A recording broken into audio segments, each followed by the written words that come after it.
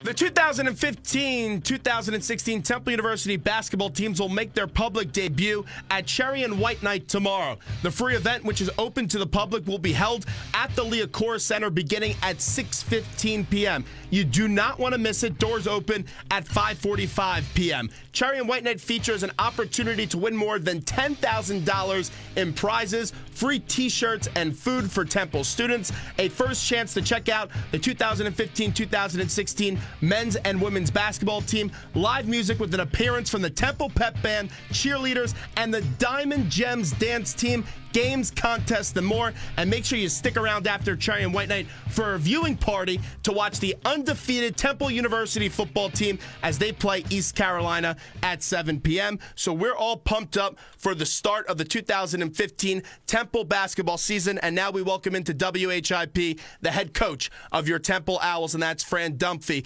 Coach Dunphy, Zach Gelb, and Mike Zahn here on Temple's campus. Thanks for a few minutes, and how are you?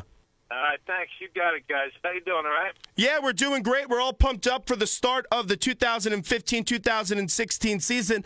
And like we mentioned, Cherry and White Night's going to be a whole lot of fun, and there's a viewing party afterwards to watch the Temple football team play. I know you're close with Coach Matt Rule. What's been your take so far on this undefeated football team?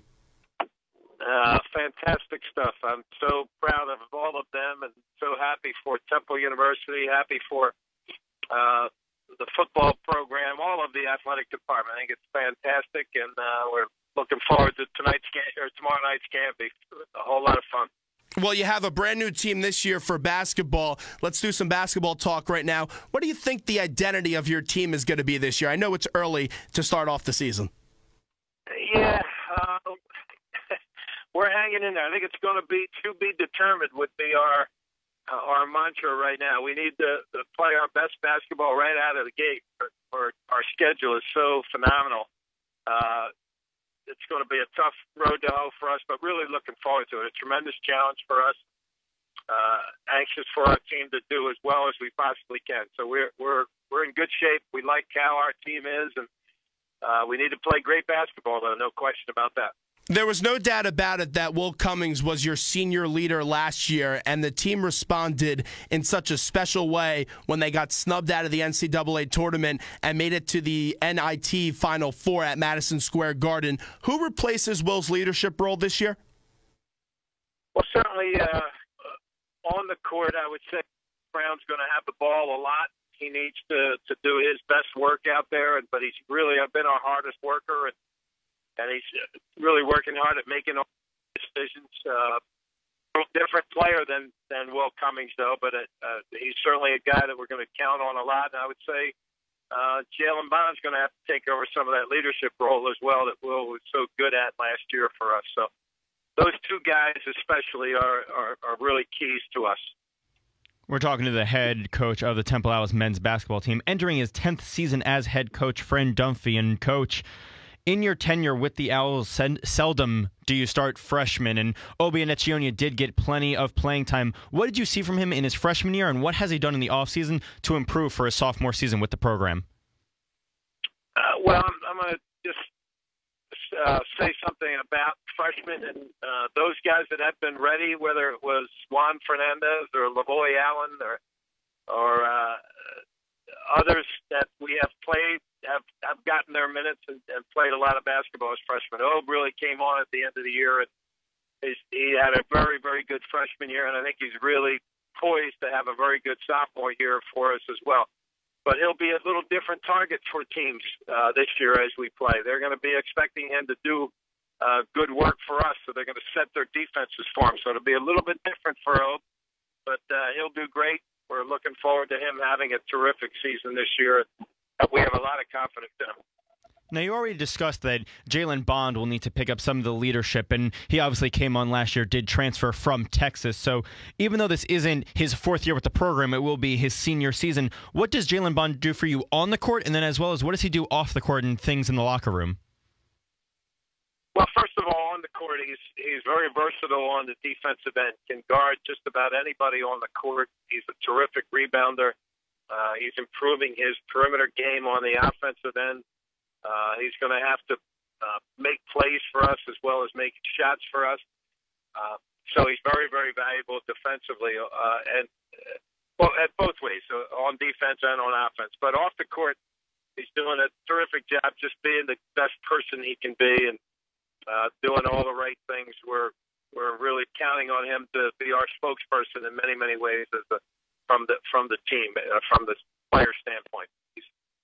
He's a terrific guy. We're happy to have him and happy that he chose to come back to Philadelphia and go to Temple University. We're spending a few minutes with the head coach of Temple University for the basketball team. That is Fran Dunphy. Cherry and White Night is tomorrow. Doors open at 5:45 p.m., and all the stuff will begin at the Liacouras Center at 6:15. Coach, a lot of people have high expectations for Quinton DeCozy this year, and they want to see him elevate his game. Last year, only had 12.3 points per game. What does Q need to do to elevate his game, and do you have confidence that he'll do that in his senior year? Well, I hope so. He's a big key for us as well. He's got the ability to make shots and to make plays. He knows the game very well, and just decision making on the offensive end. And really, we need him to rebound that ball too. He needs to be a terrific rebounder from the guard spot, especially on the defensive end.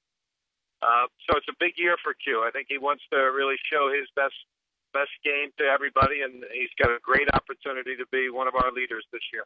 Last year, you talked about how Josh Brown was the most improved player. Going into this season, who are you most excited about and think will have that biggest turnaround from last year to this year?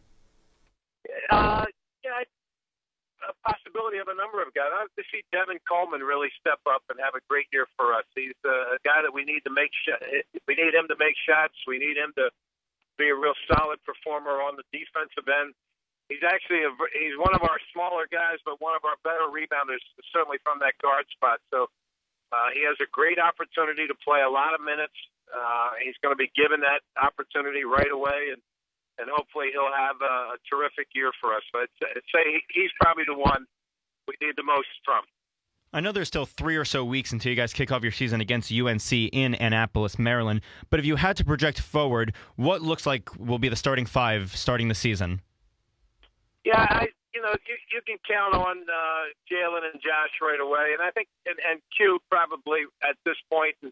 But everything else was great opportunities for a lot of guys, including our freshmen. I think our freshmen have done a really good job of coming on, and so I don't know. I'm not overly concerned about who starts. I am very concerned about who's finishing, and I think that's what we're building toward. But the guys who have played a lot in the past are probably going to be playing a lot in the future, but there's opportunities that are going to come along for those guys who haven't had as much opportunity yet, and we got to stay healthy too. That's another big deal that we have to pay attention to. You talk about those freshmen. You bring in 3 local kids, and then you bring in 1 kid from Argentina. What has impressed you so far with the freshmen, and what do they still need to work on as they get ready for the season? Well, the 3 guard guys we have in Sean Alston and Trey Lowe and Ayan Nunez de Carvalho, they probably it's just learning that game at the guard spot. Getting a little bit stronger, certainly on the defensive end, is really what you're concerned about. Being a solid defender and making good decisions on offense. But they're all doing very well. I think they're ahead of where I thought they would be at this point. And then Ernest, the flag boy, is doing a really good job up front. He's the guy that our guys don't like to play against because he thinks that every rebound that's coming off that rim is his.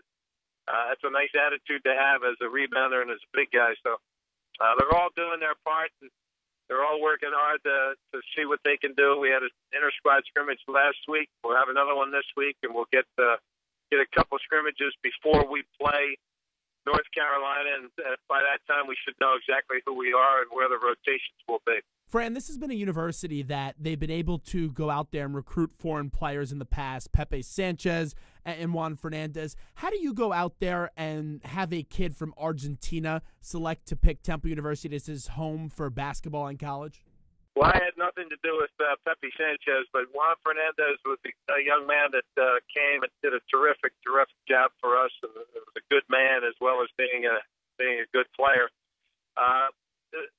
We just got a hold of Ayan's name and took a look at him on film, and he came to visit us and liked what it was he saw, and we're giving him an opportunity, and he did a good job playing for his country. And Argentina has a great basketball history and tradition. So we were thrilled to get Ion to come to Temple. Last one with the head coach of the Temple University basketball Owls. That is Fran Dunphy. You open up the year against North Carolina. They're the #1 ranked team in the country, tied for #1. It's the Veterans Classic in a fun venue in Annapolis, Maryland, which means a lot for this country. When you take a look at that game, just how much of an honor is it to open up the year up against UNC, especially with two prestigious programs going at it? Yeah, first of all, I think it's a privilege for us to be in the tournament. It's a great challenge for us to be playing a team that has been picked, I guess, as a #1 team in the country. It's a tremendous challenge. I think it's what our kids want. I've always had the opinion, and I think Coach Chaney had it before I had it, that our job is to provide memories and experiences for our players. So let's play in the best venues we can find. Let's play the best teams we can find, and make sure that those experiences are as good as they could be for our student athletes. So this is no different than what we've done in the past. We'll have some really good games, especially early in our season this year. I think our conference is really a good basketball conference, so we'll have our hands full. If we're looking for a challenge, we certainly have it, and just looking forward to the season opening up. Well, Coach Dunphy will be looking forward to calling the games this year right here on WHIP, and it all opens up on November 13th, the Friday night game up against UNC. We appreciate a few minutes. Thanks so much for calling in today. All right, guys, you got it. All the best. Thanks for following us. Thanks so much. There is Coach Fran Dunphy joining us on the hotline, WHIP.